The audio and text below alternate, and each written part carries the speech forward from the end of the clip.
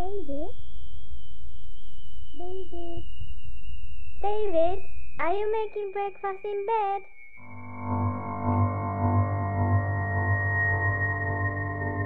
David? Susan, I've got to go now. I need to go to work. But you said yesterday. I know, and I'm sorry, Susan. Oh, Susan, please don't cry.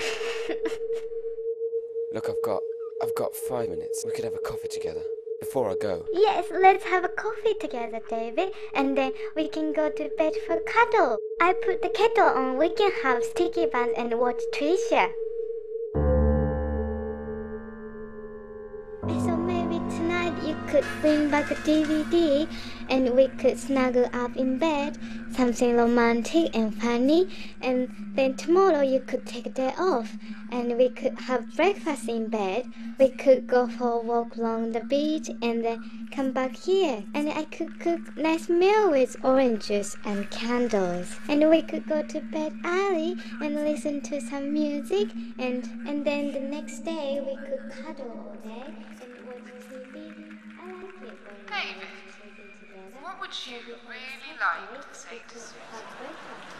We could have some more sticky buns and some oranges. You don't need to go to work next week. You could call your boss and tell him you're busy. It's better when you stay here Susan. with me. It's like Christmas every day, like birthday Susan. and...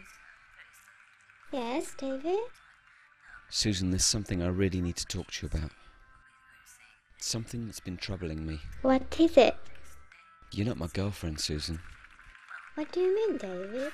Of course I'm your girlfriend. You're not my girlfriend, Susan. You're a bloody teddy bear. Don't be silly, David. You're a teddy bear, Susan. You really are. You're 8 inches tall. And I'm a 34-year-old man. It's not going to work out. And all this walking and talking, moving about. Teddy bears just don't do that, Susan. I want it to stop.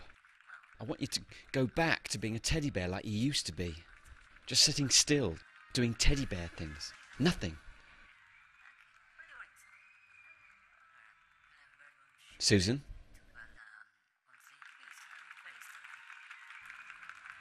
And Susan, what would you really like to say to